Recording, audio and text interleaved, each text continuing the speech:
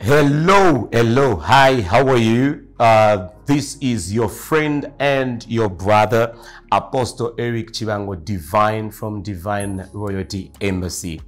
Thank you. It's good to have me again. Thank you for giving me this time even to listen to me. Thank you so very much. If you have followed from the time I started on this topic, you will discover that God has been speaking to us in a very marvelous way.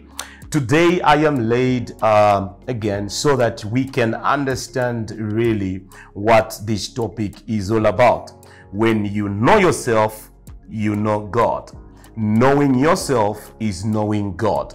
You cannot say, I love my brother, or I love myself, and yet you hurt your neighbor.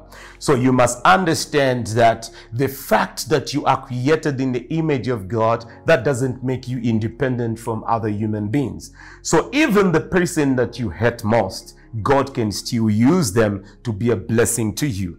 So you must understand that we are all co-workers in the vineyard of God.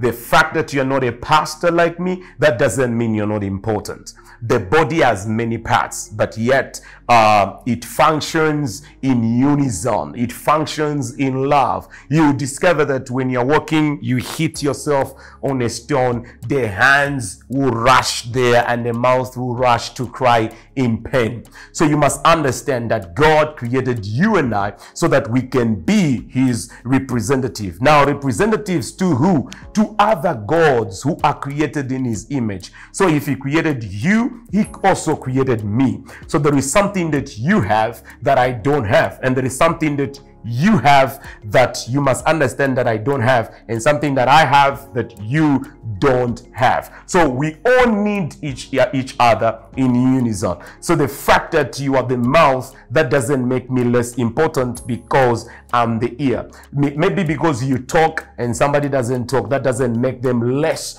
of being a human being. So God created us having a plan and a purpose for you and I. The Bible says, who shall I send? Who will go before us? Who will represent me? You know, so you are a representative of God because God calls us his ambassadors. An ambassador is a person that is in a country from another country. He's a representative of a country in another country. So you must understand that you are an ambassador that is coming from the kingdom of God to represent the kingdom.